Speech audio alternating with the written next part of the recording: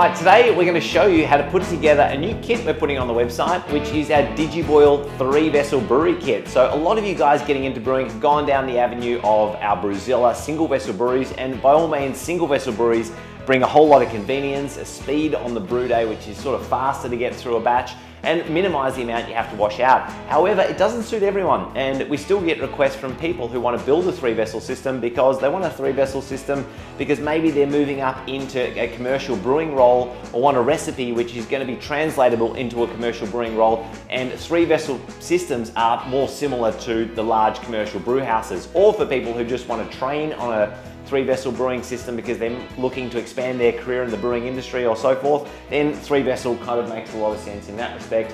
And if you're a more technical brewer, I suppose, and there's some technical things you want to achieve with a 3-vessel, then certainly this will do that job for you. Now, as you can see, we've built the 3-vessel system out of Digiboils. Now, Digiboils are kind of like the perfect vessel for the job. Firstly, they've got all the electronics already built into the base, so it means this whole system, you don't have to, wire up elements and, stuff like that. So, that's already done. It's a nice little display which you can clearly see the temperature, and then you can also increase or decrease the power by switching off these elements individually on every one of the vessels. The other nice thing is also the elements in here are the low watt density. So unlike some of the high powered stick elements which have a bit of a tendency to scorch your wort, these are concealed in the base, making them very easy to clean, but also low watt density. So you're not going to caramelize that beer, and you're not going to have every single lager tasting like, marshmallow caramel or something like that, So low watt density is really important, and it does make the system much nicer to use and means your boils are a lot nicer. So don't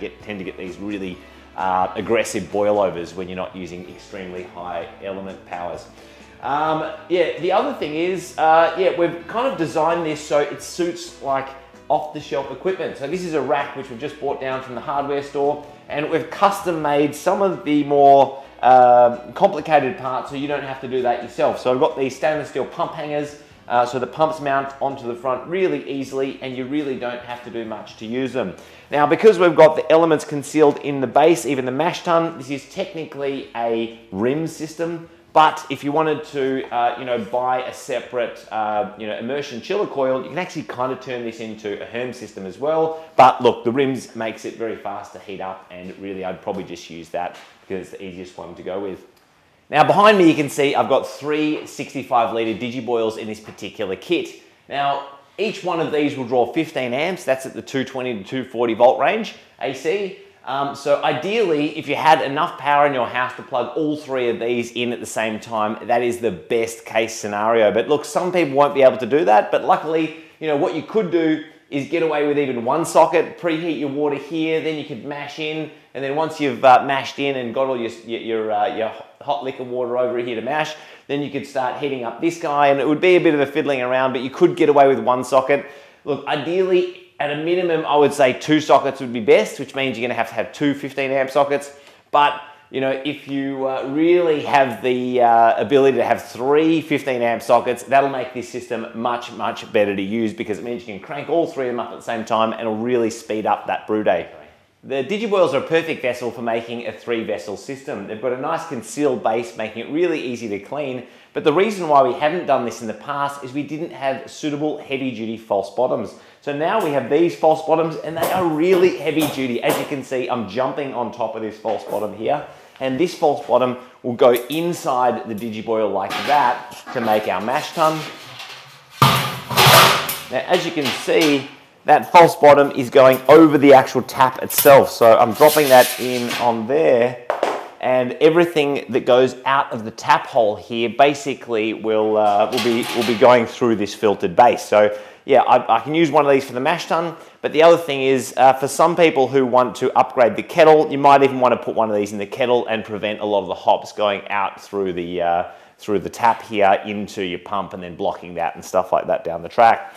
Now, the reason why false bottoms need to be so heavy duty in this type of scenario is not because they need to hold the grain itself, because the grain, we've got like maybe 40, 50 kilos of grain in here, but really you have to rate them suitably for the pumps. So you see, pumps are able to suck quite a lot. So if you get, for instance, one day a stuck mash, so that means the mash is completely stuck and it's not really drawing the liquid through properly, you can start to get suction happening which is developed by the pump. So essentially, if you look at the pump specification and it's 3.4 meters head, then ideally you want a screen which is strong enough to be able to handle 3.4 meters of water, imaginary water this is, above the height of the kettle. So in this particular instance, because of the diameter I've got here, this false bottom, if I was to, have 3.4 meters of head of liquid on here, the false bottom needs to handle roughly about 400 or so kilos. So that's a lot of weight, and that will totally crush a lot of false bottoms. So if you've got a false bottom that's like thinner or one of the cheaper ones, it'll probably work most of the time, until that, that disastrous day when you have a stuck mash and then the pump starts to suck full bore and then will literally collapse your false bottom. So that's why your false bottoms need to be fairly strong. So I tried to make this as standard as possible using off-the-shelf parts. So there was no reason for us to make racks because there's plenty of good racks out there. These particular ones are the racket ones from Bunnings. So you can buy these, and we've laser cut some stuff here, right here at the factory on our laser cutter and brake press. So we make up these stainless steel add-ons for you. And we've also got some stainless steel labels, which we laser cut as well. So we've got kettle, HLT, and mash tun, so you can label the shelving like so. So let's get into it. So with these types of pump hangers here, what you can do is put them on this. When you space these shelves on the closest spacing you have here, this will be a nice tight fit on the shelving like so. And then with the pumps, we've already got holes which are pre-laser cut here, so you can mount the pumps to the front of it like this, or like this rather, like that. And now with the electronics, look, you could just plug that into the power point. If you guys don't want to do any electrical work whatsoever, you can just plug it in and away you go. However, some of you guys who have a friend who's an electrician or something like that, you'll be able to get these switches. This is an off-the-shelf part. It's actually one of the spare parts for all of our Brewzillas and Robo-Brews and stuff like that. So these are the 30 amp switches. And you can just drop these into this like that, and then you can wire them into place. So you can have a wired up pump, so you can turn the pump on and off here. So I'm just going to show you how we set them up.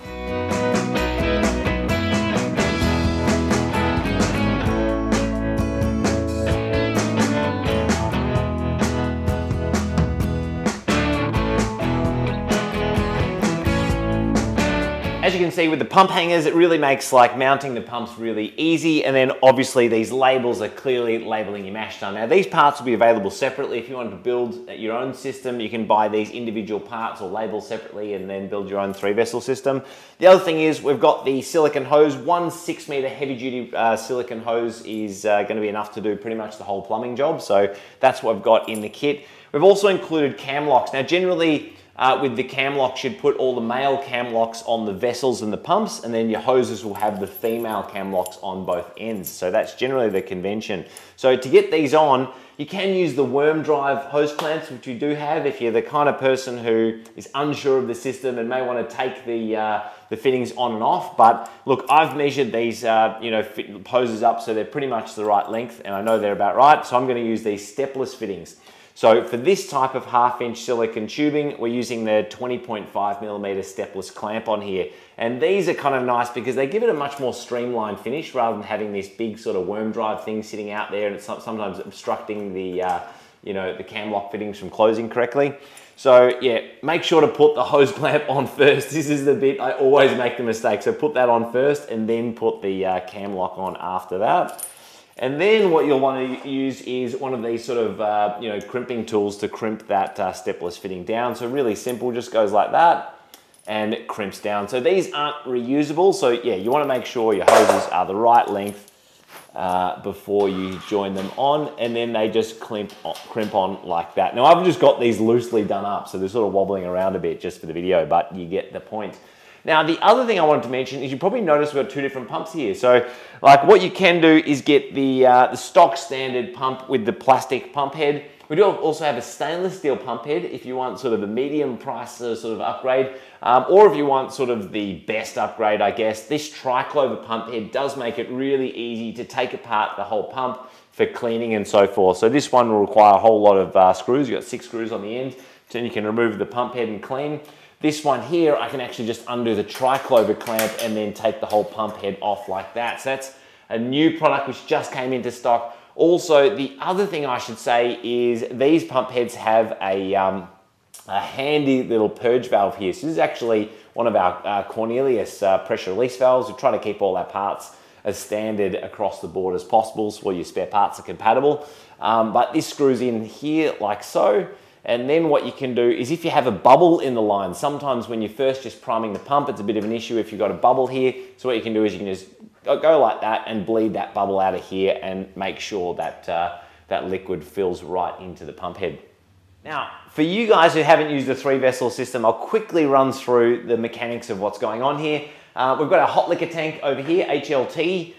Basically, HLT just means hot water, but it's just one of those confusing terms we use in the industry to confuse a lot of entry-level brewers. So what we've got is our hot water sitting in here. We're going to heat all of that up to our strike temperature. So strike temperature essentially just means the temperature which we're going to mash in at. And then what we're going to, once that's hot, we're going to transfer the water over into this vessel. Now, if you've got 2 power points at a minimum, you can actually plug both of these in, have your hot water liquor tank heating, your hot liquor tank heating the water, and you can have already water in your mash tun heating as well. But if you've only got 1 power point, you'd have to heat the entire lot of water inside your hot liquor tank before you get started. So yeah, you flick the hose over like this, and let's say I'm filling up into the mash tun. This kit, you know, we do generally recommend having a nice big mash tun like this so you can stir in all the grain and make sure you get all those dough balls out. Now, this is actually what we call a RIMS system. So RIMS essentially just means we've got an element in the base of the mash tun here. So what we're doing is when we're mashing in, it's quite often the case that we want to step that mash temperature up as we go throughout that 60-minute mash or 30-minute mash or whatever it is that you want to do. The other thing is, if you haven't quite hit that target, you know, when you've got your strike water in, let's say you're slightly below your temperature you want to be, then obviously the element's kind of nice, because then you can recirculate and then heat that up a little bit further if you've got your calculations a little bit wrong. So yeah, generally this pump here is to pump the water from the hot liquor tank into the mash tun. And then this second pump is to recirculate in the mash tun like this. So I'd recirculate while I'm mashing. When that mashing process is complete, I'll flick this hose over to this vessel over here, which is the kettle. And then what I do is crank this up to full power, boil the hops in here, and eventually transfer out of here and yeah, cool the wort down. Now, most of the 3-vessel systems you see on the market will have all of the 3 vessels the same size, and look, it kind of does look cool to have them all the same size, I guess. So, you know, if you're into your sexy stainless steel blink, then, you know, maybe that's a good enough reason to keep them all the same vessel. However, a mash tun of this size really can make a lot more beer than just that size of mash tun. So for that size mash tun, you may want to think about putting these extensions onto the boiler. So these are an add-on extra, which you can drop on like this. And it doesn't just have to be one of them. You could put even 2 or 3 of these on top like that. So technically, a mash tun of that size, I could probably even do up to sort of, you know, 70 or 80 litres of finished wort for this type of system. So yeah, that goes on top, and that's going to extend my boil volume if I wanted to do some really, really big batches.